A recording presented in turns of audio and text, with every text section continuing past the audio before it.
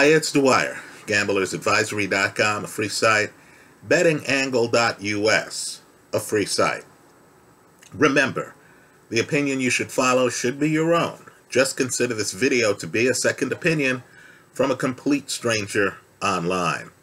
Now, today is Friday, July 23rd, 2021. I want everyone to think for themselves. What I'm going to say is going against conventional thought right now. Alexander Usyk, who's about to fight Anthony Joshua for the heavyweight championship, right? Multiple belts, is currently going off at a plus 205. The casino is telling you, this is the prevailing market price right now. The casino is telling you that if these guys fought 3 times, Usyk would win at most one of the 3 times. They're giving Usyk less than a 33% chance of winning the fight. Folks, that's lunacy.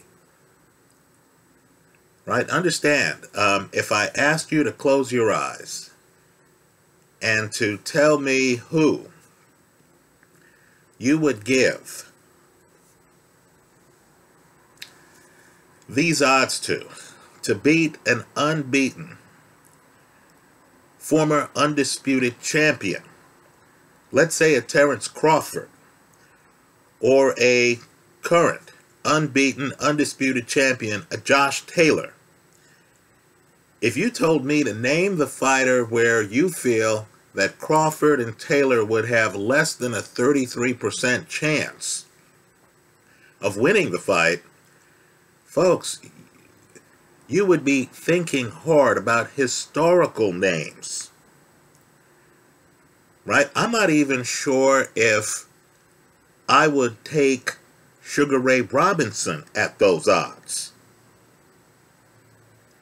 Right? A fighter who is going to reduce an unbeaten, crafty southpaw like Usyk to less than 33% odds would have to be a great fighter, spectacular fighter, who you felt had something to defeat Usyk's ambidexterity, his southpaw stance, his craftiness as a boxer. Now, that fighter, quite frankly, is not Anthony Joshua. Maybe Joshua will win this fight. I'm encouraging people to hedge the play. The hedge should be Joshua by stoppage.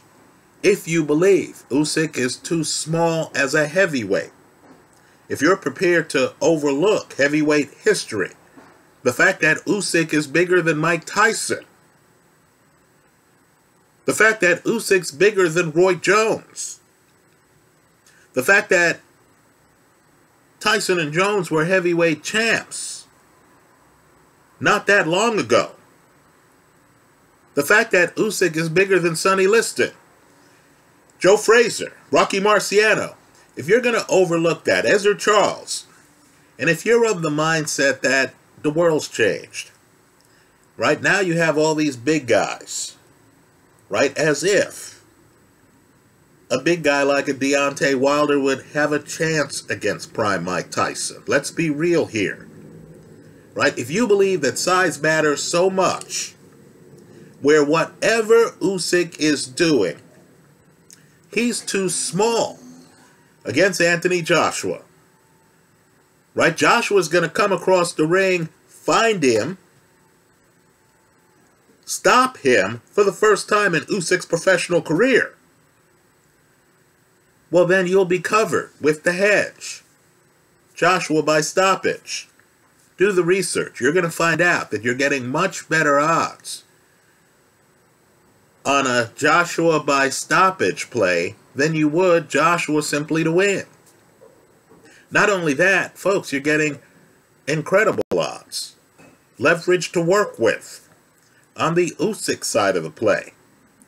Understand, if I bet $100 on Usyk, the casino is going to give me $205 back with the $100 I bet.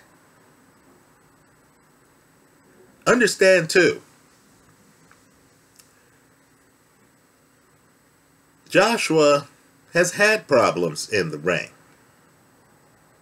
I want you to look at the Joshua record.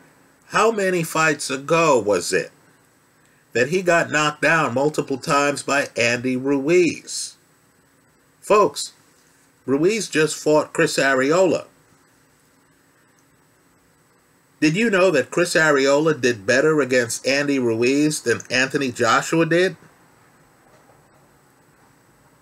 I would argue that Joshua's hallmark fight was his victory over Vladimir Klitschko. As I've said here many times, and trust no one, don't trust me, right? Trust no one. As I've said many times, please look up the last time that Vladimir Klitschko had fought before he fought Anthony Joshua.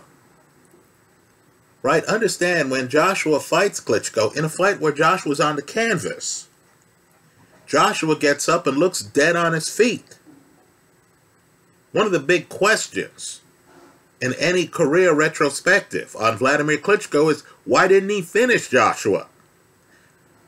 Let me make another point too. Vladimir Klitschko had his brother with him in the corner. Former heavyweight champion Vitaly Klitschko. Vitaly Klitschko was telling his brother, this guy's finished. The thought in the Klitschko camp was that Joshua was too muscle-bound, that Joshua was going to hit a wall. He was going to have stamina problems.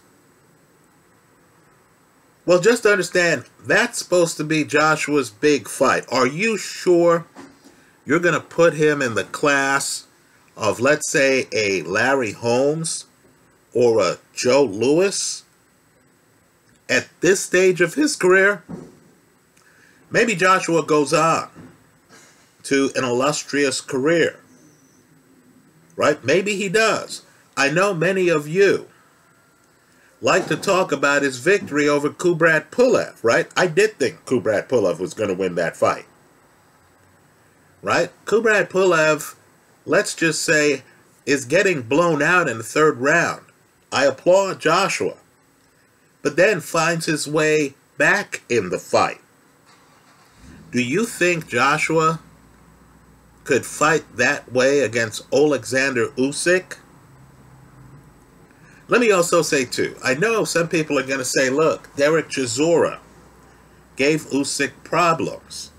Folks, do you really believe that Anthony Joshua is going to storm across the ring like Derek Chisora did against Usyk? Understand, Chisora is a guy who stormed across the ring and dropped Joseph Parker in the first round of his match against Joseph Parker.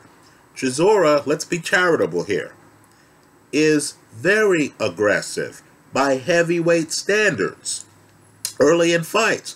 By the way, that Joseph Parker, that's the same Joseph Parker who goes the distance against Joshua in Joshua's backyard. Right? So don't get me wrong. I think Joshua is a major talent. I do. Right? What I want people to understand is that Usyk is a major talent. Usyk, like Joshua, has an Olympic gold medal. And he did not win it in his backyard. Understand, Usyk fought a hyper-aggressive Burak Gassiev and beat him by several rounds. I encourage people to Google Gassiev's comments after that fight. Right? Joe Joyce right now is making noise in the UK as an up-and-coming heavyweight. Joe Joyce, by the way, silver medalist in the Olympics. Joe Joyce also has already lost to Usyk in a semi-professional boxing match. Right? Chaz Witherspoon, Derek Chisora are not the only heavies who Usyk has dealt with. So, let's play this out. You've gotten the plus 205, which you know is going to drop before this fight goes off, because in your heart you know that if these guys fought 3 times, Anthony Joshua is not going to always win 2 of the 3. You know this fight's a lot closer, just like you know there's nobody out there you would put Terence Crawford in against within range of his weight class, where he'd be going off at a plus 205. Same thing with Josh Taylor.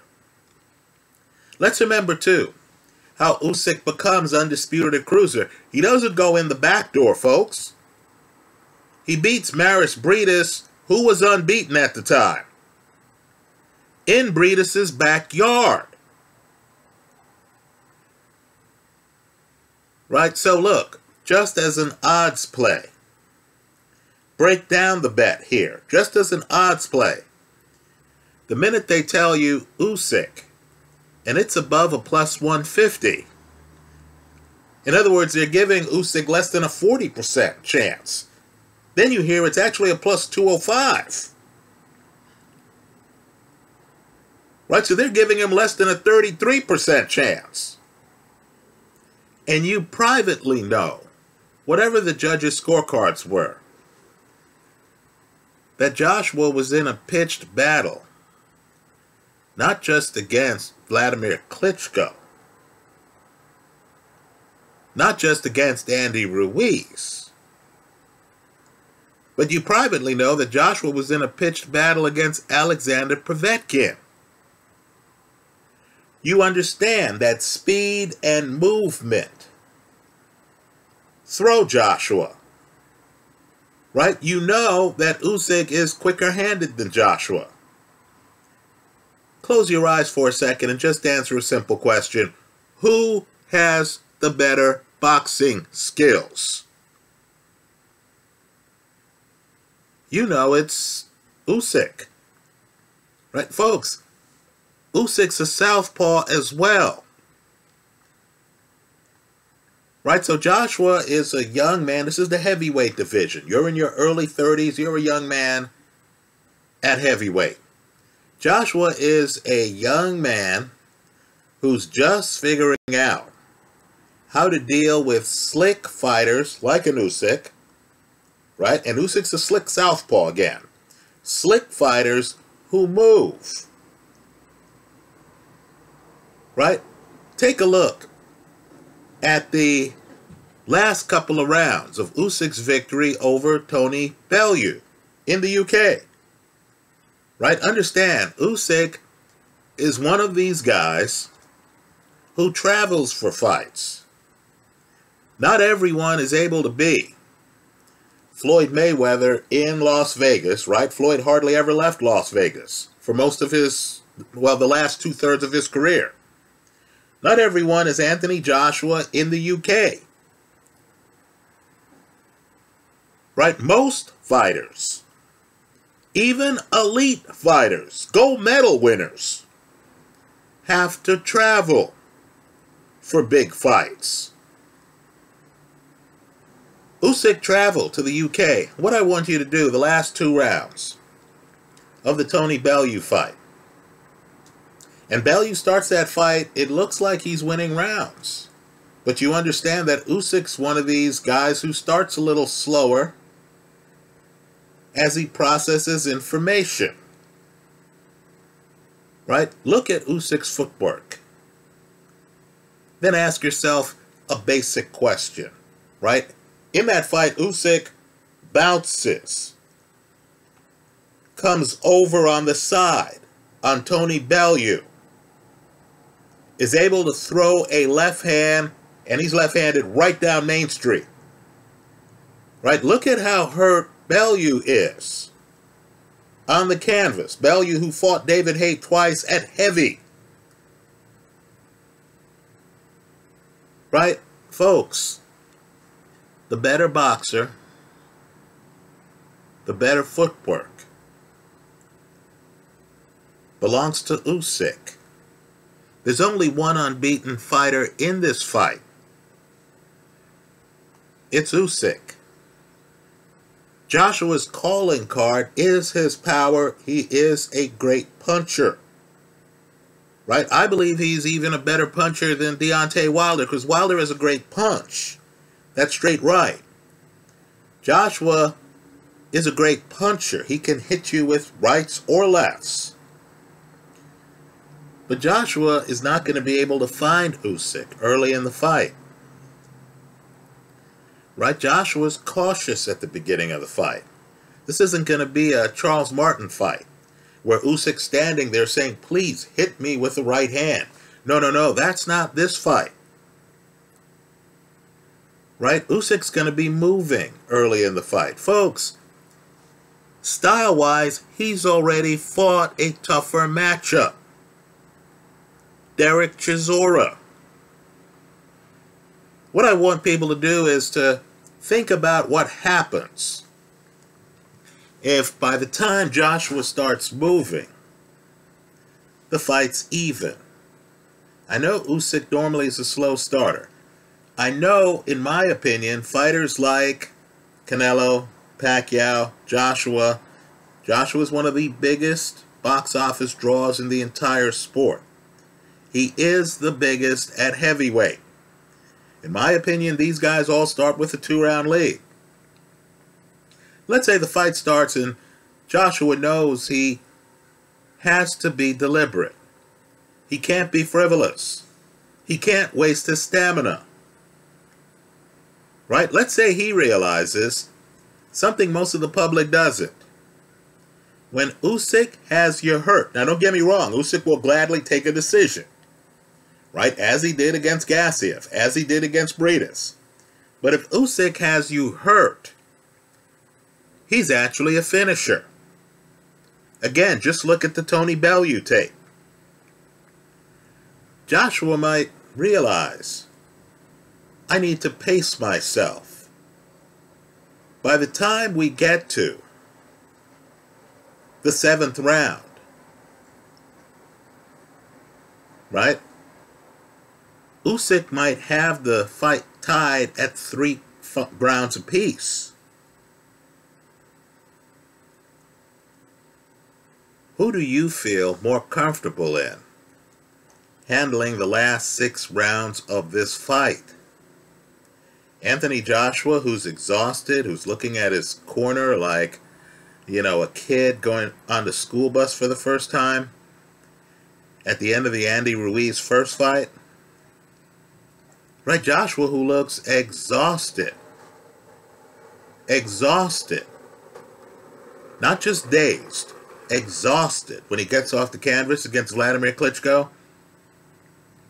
Or Usyk, who went the distance with Gassiev, who, by the way, is going to be a terror at heavyweight. Right? Usyk, who in a nip and tuck fight showed better stamina than Derek Chisora the second half of the fight. Usyk, who in a nip and tuck fight in Briedis' backyard wins that fight by decision. Folks, Usyk in big fights has extensive experience dealing with the second half of fights. Folks, if Joshua doesn't come out and do what he did to Kubrat Pulev, right, knock Usyk down, have Usyk dazed and confused, have a huge lead on the scorecards because of the knockdown, right, have his opponent softened up, stuff that has never happened to Usyk in his career. Unless Joshua does that, this is an incredibly difficult fight. Understand, Joshua's going around telling people, telling members of the press, that he feels Usyk is a tougher matchup for him than Tyson Fury. Right now, I don't buy that, but let me just say this. If Usyk is that dangerous, how are bettors on Usyk getting a plus 205? Right, simply put, this is the fight Usyk wanted. He has it. His style meshes well with Joshua. He's more mobile than Joshua. He's the better fighter than Joshua. Joshua has looked a bit wooden in some recent fights. Joshua's cautious. Right? Good luck for Joshua dropping Usyk. Right? Let's not get too carried away. Looking at the Kubrat-Pulev fight. Folks, Usyk's much better than Pulev. Right? So, the way I'm playing it, you do what you want, do your own independent research, look at the videos you feel are right. Right? To me, all I have to do is look at Usyk against Tony Bellew, is look at Usyk against Murat Gassiev, look at Usyk against, oh, forgot his name here, mid-video, the silver medal winner, Joe Joyce. Right, folks? I don't mind that Joshua is the favorite, but this fight's really a 55-45 fight. The fact that the odds makers have made it a 70-30 fight, right, roughly, means that you have value here. You can take Usyk to win the fight and hedge the play with Joshua by KO, because isn't the Joshua argument that he's fighting a guy who's too small for the heavyweight division? Isn't the Joshua argument that Joshua hits too hard, that somehow, over the 12 rounds, Joshua's going to catch him? If that's the argument, hedge the play with Joshua by stoppage. So that's the way I'm playing it. I already have Usyk at plus 205. I'm just waiting for odds to post as we get closer to the fight for Joshua by KO, because I know they're going to be shorter than Joshua simply to win. But understand the risk involved. If Joshua goes the distance and somehow finds a way to outbox Alexander Usyk, you lose it all. That's the risk I'm willing to take. That's how I see it. I like Usyk plus 205. I believe like the Manny Pacquiao line. And Pacquiao, think about how ridiculous that line was. A plus 350. Well, here it's a plus 205. Like the Manny Pacquiao line, I expect this plus 205 to drop down into the 180s. Right? Take advantage of the value being offered here. Take the plus 205. If the casino knew what it was doing, Usyk would be going off below a plus 150. Right? With the expected winnings that are made possible by taking the plus 205, you can hedge the play with Joshua by stoppage. That's how I see it. Let me hear from you. Let me also encourage the Joshua crowd, because every Joshua video I do, the first few comments say Dwyer's a hater, Dwyer was something against Anthony Joshua, yada, yada, yada. Now look, I admire Joshua. I know that sounds odd to people. Little kids look up to the heavyweight champion. You know what I believe? There are two groups in boxing at all times. There's the heavyweight champion, then there's everyone else. Right? I believe Joshua, because of his status as heavyweight champion, overshadows even the Canelos and Terrence Crawfords of the world, right? Great fighters. And I love Joshua's unity message. I also have to say, you know, Joshua's a guy who isn't relying on judges most fights, right? Kubrat Pulev did not go the distance, right? Dominic Brazil did not go the distance, right? You know, Vladimir Klitschko did not go the distance. We'll overlook the fact that Klitschko is very much in that fight, very late in that fight, right? But Joshua's stopping guys. I respect that. But look, this is a gambling site. This isn't a PR site. Right? I'm simply here looking at fighters, and the bottom line is Joshua is not Lennox Lewis at this stage of his career. He's not Ali at this stage of his career. Hell, he's not Joe Frazier at this stage of his career. He's not Joe Louis at this stage of his career. If the casino is going to price the fight as if he's prime Joe Louis, I'll be the casino's Huckleberry. I like the underdog.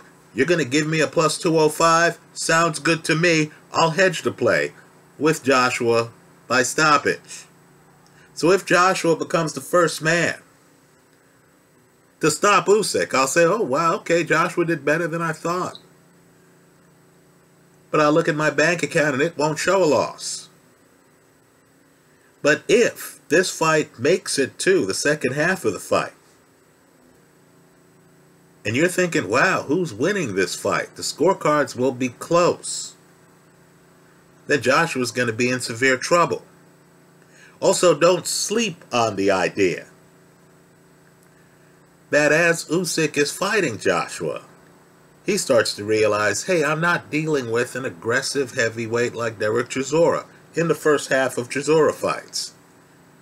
Right? I can set this guy up. Also, if I move, this guy can't hit me with his jab. Understand, Joshua would have a hard time as it is because Usyk's left-handed. What's Joshua going to do? Is he going to start leading with hooks and getting reckless? No. That's not who he is. He's going to be cautious. He's going to fight the same fight he fought against Alexander Povetkin. What I want people to do for that fight, and Joshua certainly wins that fight by stoppage, is Google Povetkin's comments after that fight. Povetkin firmly believed he was winning the fight.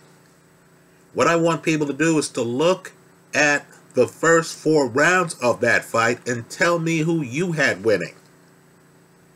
I like the underdog. I'll take the plus 205. Casino, thank you very much. Later on, I'll hedge the play with Joshua by stoppage. I do expect the plus 205 to drop considerably. Right now, today is Friday, July the 23rd, 2021. Let's see what happens with the point spread. Thanks for stopping by.